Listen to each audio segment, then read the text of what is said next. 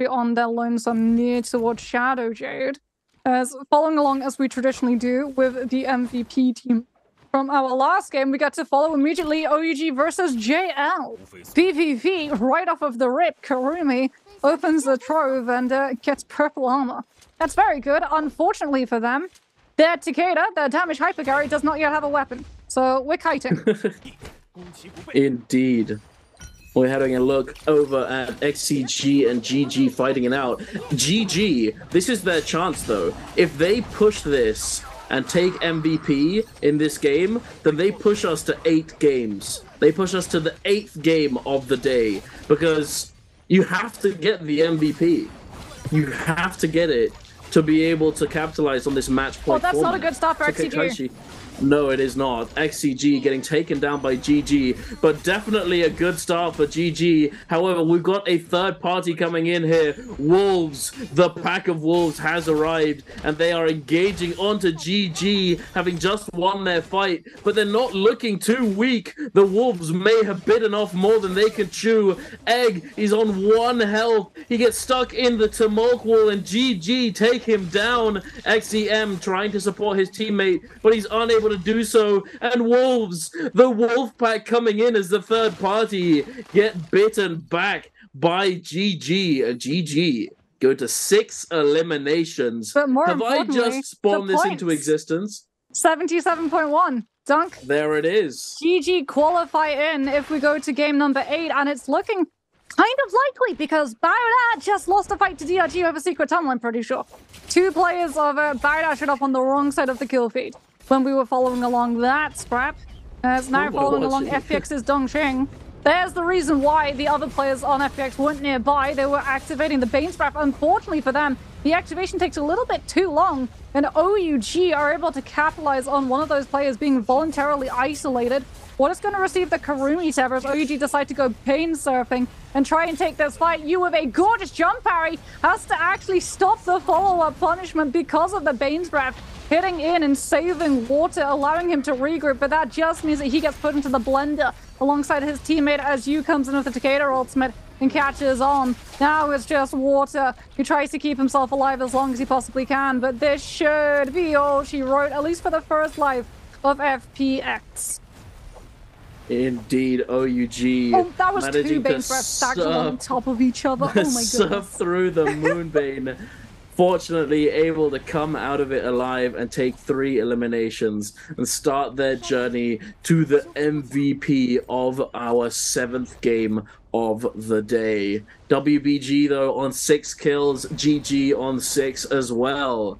GG has the opportunity to deny MVP from the remaining from the other teams though.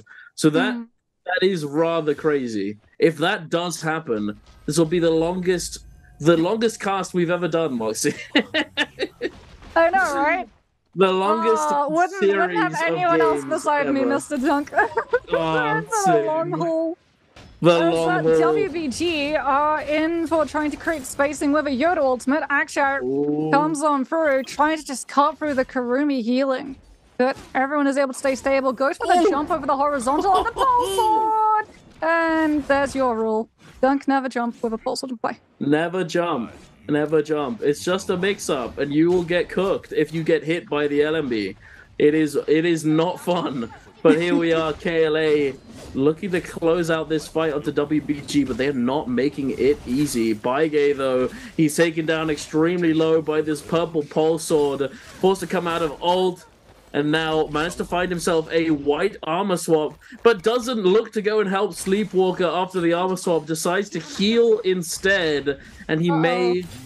Yeah, it's over. It's all she wrote, unfortunately, for WBG for the moment. They do have 6 kills, so they have the opportunity, and they still have time before the Realm of Yang pops up, so they do have time to recover and potentially continue the snowball in this game, but we're going to have to wait and see if they find this recovery. We're heading on over to the eastern side. Kakaishi XCG versus DRG. There was a little bit of footsies, a little bit of a scrap in the northeast of the map, but it doesn't look as though they're going to commit. XCG, I think as soon as they got to that match point threshold, they've slowed down. and they've lost confidence, unfortunately. They got to that point. They got 2 MVPs back to back, and now it seems as though they've lost their bite, unfortunately. But we're gonna have. I feel like they're most confident on Sandcipher is the problem for them. And yeah. to be able to get to the point where they had match point, they had to burn a lot of Sand Siphon points. Yeah, that is true.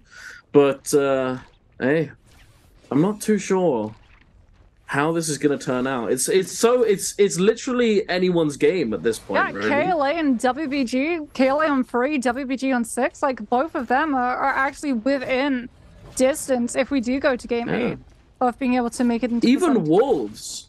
Even Wolves. The problem is that OUG is currently on 3. So this team needs to be found immediately to stop them from being able to scale. It is the Z King variant of the Sand Siphon. So if they do get contested inside someone like a Realm of Yang with Cannonball, Cannonball is definitely going to be able to potentially just bully through the Sedated Soul effect. And WBG, I think, is WBG and XCG are the only 2 on Cannonball, I think. Yeah, yes, and WBG have the Justina variant of it as well. As GG are going to get hit by the Viper V3 coming on out from Worcestershire. And CGS, as a result, is going to have to utilize that Takeda ultimate, which and teleport comes on through. And it actually bails them out before they can get the kill onto LXM, who did get hit by the Tessa V1. Took the full 3-second enchantment stun. As we can have a look and see XCG and DRG now potentially deciding to take that scrap that they'd been playing footsies around about. Previously, Kakashi commits the focus, gets parried, has to utilize the F and the ultimate. XCG yet again dumping in every single ultimate to be able to try and find these kills onto the players of DRG, Yoto, Uation, and Feria. Every single one of them pressing V and getting these kills before they can get third party. Moonlight, he's trying his best, but it is not looking too good for him. His teammates are down in soul form, essentially just waiting to see what happens. But I think we all know XCG are going to be able to pick up these eliminations. Only 2. One member did... Oh, no, wait. Does it update? Is it about to update? No, it was only 2. Only 2 eliminations. One of them did make it out alive, it seems. But, I feel like this is the line now, though, for teams with Zip. You just, like, ignore the normal Yoto ult into Feria ult to cover, and you just throw everything and the kitchen sink at the Zip to force the ultimate as quickly as possible and burn through it. Because with the Zip nerf heals, like, it's just not enough. I see. To be able to keep everyone up. In fact, I wonder if we're going to see a pivot towards the V3 variant of the Zip to be able to counter the new line coming through. The V3, we never get to see it, or rather, we've seen it like once in the past. It basically does mean that you're forced into playing into the AoE of the Zip, but if you stay inside the AoE of the Zip, you can't die, is how it works. And the Zip can still move when casting it. So it means that if the Cannonball variant decides to throw in 3 ultimates to try and burn through a Zip heal, their 3 ultimates gone, and the Zip is still keeping everyone alive. Yeah, and not only that, but Zip does have the advantage in that she can use her ultimate at not 100%. It doesn't require her to have 100%. So there's more, there's more potential there in certain situations. But Kurumi is more of a just sort of a keep people alive. As long as you stay next to me, we're going to live kind of thing. Whereas Zipping is more versatile in some regards. But enough of that. We're heading on over into the realm of Yang. JL fighting against Alliance. We have the matchup right here. Zipping versus Kurumi variation. FX, he's on the chase. He's trying to chase them down. I think that was a pop. That pop came out onto, ooh, there it is, onto Revenge. The Zipping gets taken down. The damage reduction, the healing, it's just too much. Oh, but Lane with a huge RMB into focus slide LMB. Very nicely done. Able to take off all of FX's shield, but I don't think it's going to be enough. It's still left in a 3v1 situation. It is cooked. Alliance gets taken down in the realm of Yang, and JL take it home. Rumi beats Zip. I think it does. In Sun Siphon, like, you can kill that Z-Ping so quickly, and then even if you manage to get a kill into one of the Kurumi's teammates, the Kurumi's just going to be able to tether the body and get people up. Even when we were seeing traditional Transformers back when Realms of Yang first started being a thing. So we can have a look and see the Z-Ping variation. I played out for OUG. Yodo F comes on through. Hugh immediately getting the F connection. Sleepwalker going incredibly low. Baige having to utilize that Uation ultimate as you just swaps over to the repeating crossbow and melts through WBG's Akshao, who was held in position. Oof, that is not a fun way to go. And off of the back of that, OUG picked themselves up, what, 3, 4, 6 kills, as well as a Vermilion Bird's Might legendary Hangsword, and a lovely bout of aggression that they can utilize to try and push now onto players left behind in Celestra. And it looks like they turn onto JL, another team who's more than happy to take a fight because they also have Vermilion Bird's Might, so they can fully commit. Indeed. Are they going to be able to find this opening, though? The Tumulk ults have been committed. VVV popping that Kurumi circle underneath him and his teammates, but FX, he's not able to stay grounded, just getting absolutely juggled, and OUG are going to pick up yet another couple of eliminations. Oh, this is just OUG going crazy. 9 kills. I mean, they've got the setup too. The reason why the Zip versus the Kurumi and that matchup works in the favor of OUG is because one of them has Merciless Havoc and just juggles the Takeda away from the Kurumi ultimate. Yeah, exactly. And that is the kind of situation the Zipping wins. See, yeah, we just... Zip is able to just play with mobility. So even if you get pressured to maneuvering away, the Zip heal is still going to be able to keep everyone alive, especially if Sedated Soul is not popped. Kurumi did get buffed. Like, she used to be incredibly static in terms of her ultimate. You only used to be able to cast it, and it would just stay where you cast it originally. Then they released Zip, and Kurumi started falling out of place as a support. So they buffed it to having one recast where you can, through the ult's duration, change the position of it. But unfortunately, with something like Merciless Havoc, which is just so good at taking you from one position and dumping you into another entirely different area, the Kurumi is just not enough. Unless you have the Tether, which reaches 30 meters distance. But in that instance, the Tether was not up. Yeah, no, he used it on the entry, and then it just timed out, and they weren't able to get enough value out of it and keep him alive. But it wasn't the end of the world, you know? It wasn't the end of the world. They still had their reses available. OUG, it seems as though the King has... Did he die deliberately? I think he may have died deliberately. Damage. He died deliberately, I think, as a scout, to act as a scout for OUG to try and find more players, or not? I'm not really sure then why he died. Well, but let's have a look. Yeah, the King is out scoping. I think it was Box that scoped. I'm not sure. Regardless, they are all up and running yet again, and it looks as though they're going to be rotating around this Realm of Yang. There's a Realm of Yang down in the south with 5 teams, all within reasonably close proximity, but it doesn't look as though FPX is about that life. I think they're going up north. I think they might be looking to go for this Morris Blessing as opposed to a Realm of Yang. XCG, however, they are definitely looking for this Realm of Yang, waiting very close by to it. OUG, I think they're probably going to head on over as well. They're just doing a quick bit of shopping. Kind of want to see them play safe. They're on 8 kills.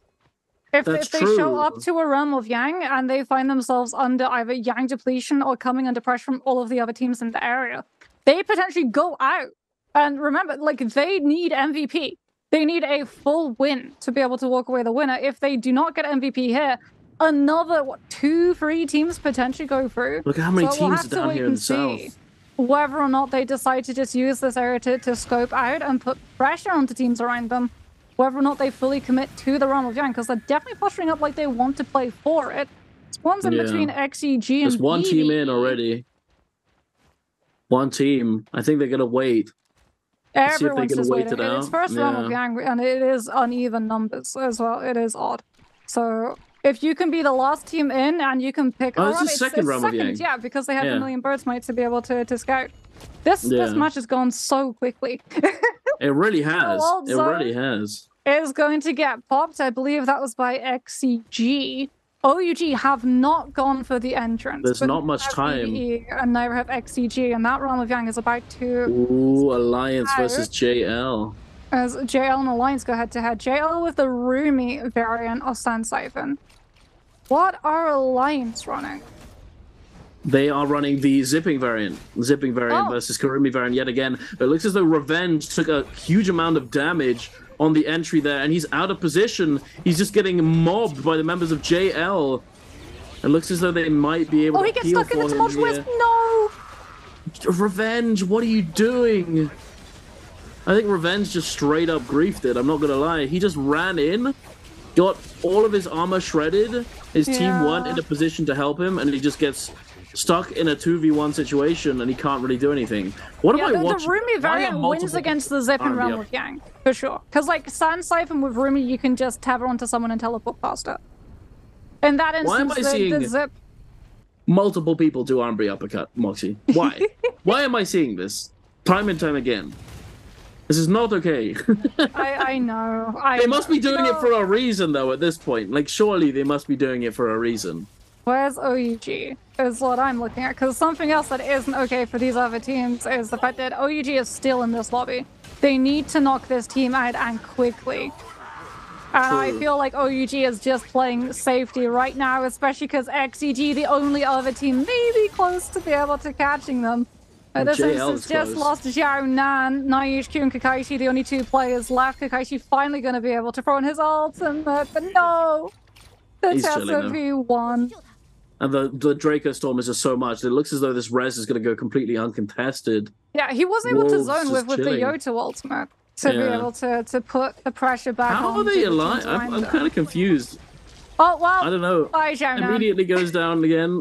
The Wolves not going to let him get up, and then they just wanted to let him up so that they can get the kills. I mean, the good news is you can only pick up a total of 2 points per player. Which is quite nice. You can't like just basically prey on the same person getting rezzed. No. By the team over and over and over again. That would be pretty feeling stupid. That would now be we get to see what OUG is. They're just playing for survival. Yeah, I love as well the fact that you is like just sitting inside not a purple bush but the long grass, because everyone checks the bush. Everyone checks the bush, and everyone checks it either with just immediate straight damage or just the grapple roller to see whether or not it turns right. Do you know what's kind of funny? Is that if you turn modeling accuracy down to the lowest possible setting, that grass doesn't exist. So he's just sitting out in the open. I think he's just sitting in the open. I'm pretty sure that I don't know, do these players like play on the lowest possible settings? Yes. I mean, pro gamers, of course they do. We all prioritize frame rate. Yeah, exactly. But regardless, we're heading on over to a fight between GG and Alliance. GG need this fight. They need this dub to continue to snowball in this game, because if they secure the MVP, they've already gotten to the match point threshold. If they secure the MVP, if they get into next game, they could push it to the next game, essentially. If they push it to the next game, then we're going to 8 games, baby. We're going to 8 games, and it's going to get spicy. CJS just went down alongside 3-3-0 because they get sandwiched between KLA and Alliance. And Sedated Soul got popped by one team, and then immediately the player got popped by the other.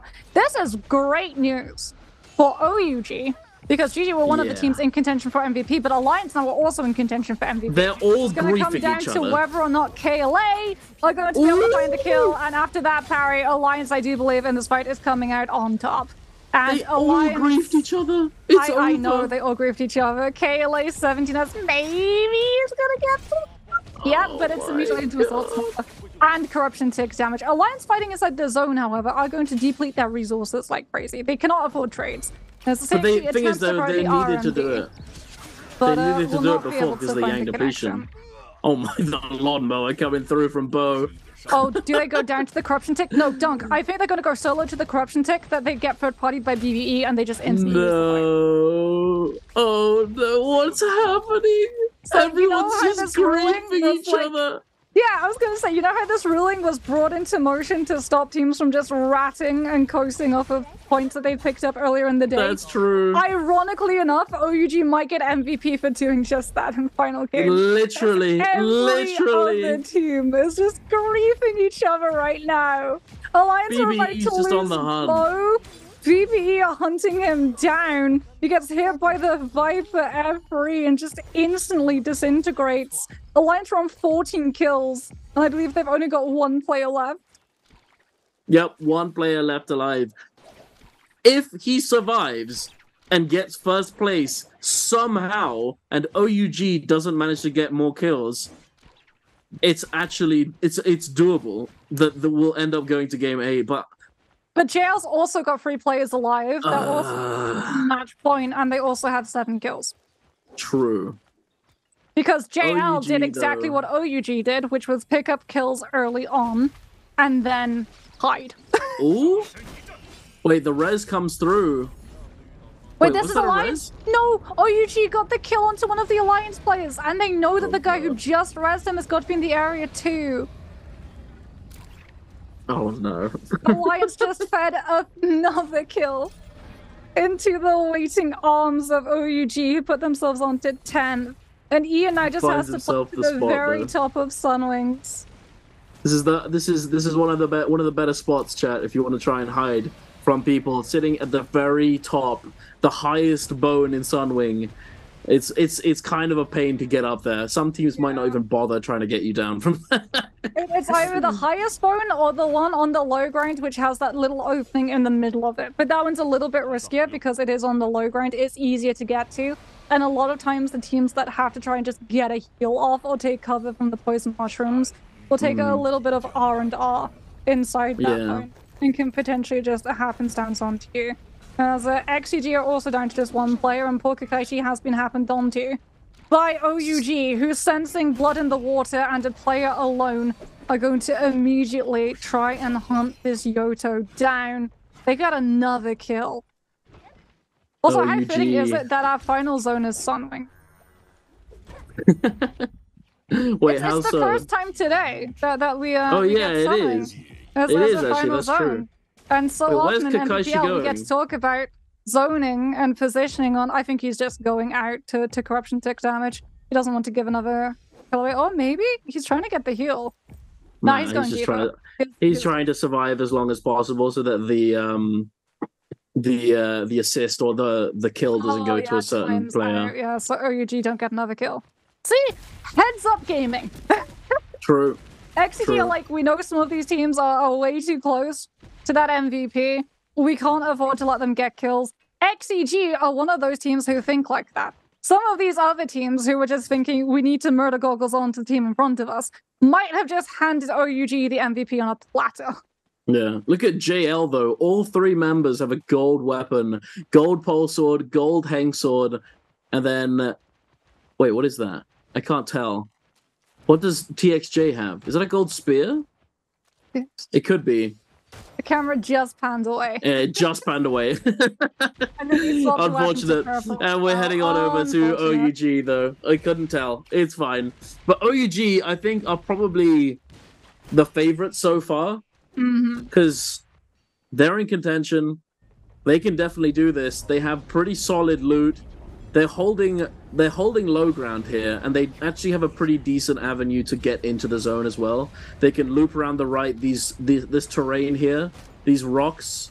If no other team is here, yeah, JL was here, but it looks as though they're immediately disengaging. They're going to try and push further in and get their backs to the zone. So one thing that you see some teams doing is try and make it so that their back is to the storm, so that they only have to look forwards, essentially. Being flanked by multiple teams is the death of teams in trios at times. It's risky though. Because if you have things like Flamers and Takeda turned against you and your back is to the zone, then essentially you've played yourself into just eating so much corruption tick damage. And you can get immediately pushed getting that in, heal and it's reduction as hard. well. Exactly, So. exactly. But FPX with 2 gold armors here, but they have but 0 kills. Like, they've been quiet. They've scaled on up. They are a team that normally tend to pop off in the late game and the final zone. Unfortunately for them, by playing for the late zone, they've been out-tempoed by everyone else in this lobby. Yeah. Because there's 16 players left, but unfortunately for them, 3 of them are FPX players. So they would have to kill, like, 13 players. They would have to get every single kill and last team standing if they wanted to be able to walk away with an MVP. But OUG definitely in the running, definitely the favorites. JL also in the running to potentially be able to take the MVP and take us, or rather stop us from going to game number 8, considering both JL and OUG are on match point. Question is has Alliance been spotted out? And can Wolves? Well, thank you, Prod. Every question I've had, literally every single time I ask for a player's perspective, I always get to see it. As poor Alex did have to use the combo breaker on the F a little bit early. He is just playing to be as small and inconspicuous as possible right now. Positioning wise, I feel like OUG is in a pretty good position though. They have these trees to their left and they can shoot down to FPX on their right. They have the high ground advantage. They have this cannon, and I'm guessing that's Rupture Gale Flame Breath on that cannon. Just a guess. And Merciless Havoc too. And Merciless Havoc, so they can control this low ground very well. But look at that play though. Wolves ZK just grappled over the top of them, went into the zone, popped the 3-ban zone, and then grappled back over the top of them. What on earth? Lane's been found by Bowder. Lane, he needs to live if he wants to take it to game 8. Ooh, Jing getting the suplex onto ZK, but it doesn't look as though it's going to matter. He kind of pulled the trigger a little bit too early there, it seems, and pops that ultimate, but perhaps they could find some value. It's going to be a struggle, though. Lots of trees here. Jing, there it is. The value that he was searching for, but unfortunately, it's immediately negated by the Wu Chen port, and Wu Chen port isn't really that big of a cooldown to force out at this point in the game. So, rather unfortunate for Bowder. And considering they're only on 1 kill, that was a very valuable cooldown they needed to hold on to. And it looks as though they're immediately getting punished for doing exactly that. Oh, wait, that's 11. OUGU taking the kill down on XEM, but Wolves taking down Jing. I think it's cooked. I think it's cooked. I think OUG is going to come out on top here. Lane is still alive, but he's just not going to be able to get any kills at this rate. He's going to get 0 kills. If OUG continues on their current path, they're gonna get some more kills. They're very healthy. They've got crazy in too good a position. They're forcing these other teams. Yeah, look at where Lane is. Yeah, Lane just has to go into the no-ult zone at the moment. But you, with this cannon, and another kill. So much work. The Merciless Havoc is going to be cancelled out with the Tessa V1, but the cannon is still applying all of this pressure. Lane is just forced to go into the corruption. Oh no, they found him! Yeah. Immediately shown all of the attention with that small ultimate. OUG now going into the air. You still putting this pressure out with the cannon. Whole Sword as well to be able to come in with those connections. FPX do pick up 1 onto Bowder, but this is their first in the lobby. OUG need to go out now. Otherwise, it's going to be an insurmountable mountain for these teams to be able to make up the distance in terms of overall points for MVP. OUG get another kill onto Bowder's Jing. And with every single player that falls, OUG's victory is that much more cemented. The Tumult Ultimate comes into play. But Lane's still going. He's still alive. Like you said, still alive, but not getting the kills done. He's not finding the value. It's immediately going to be FPX and Xiao who kept out of the safety with that Takeda ultimate. Oh no, they grazed it! You get taken down! No, he tried to go for the kill. He greaves it and he goes down. The problem is OUG still have 2 other players and they're sitting on 13 kills. FPX with the Karumi Tabba trying to pick up the dead Takeda. Lane, if he can come in with a kill, maybe he can be the hero. Alliance are on 15. SS just trying to put himself aerial onto the trees to not get chunked down by all of the players on the low ground. The Karumi Tabba from JL stretching so incredibly high as he's been spotted! The high ground and the low, but Lane's been spotted. He's getting griefed by FPX. He has to put himself onto a tree and corruption tick damage. He tries to go for the grapple onto the 1 tree remaining, but collides with OUG. The king is going to be away from the corruption tick. He just looted a single grapple. Lane is still in this game. He's going to be able to outlive the king. He outlives 1, but he doesn't be the last person standing. It's Bowder versus FPX. OUG, do they pick up the kills? MVP? Yes, they do. We don't go to game 8 dunk. We stop here. Oh my god, that was insane. Look at the happiness on their faces. They are overjoyed. Let's go.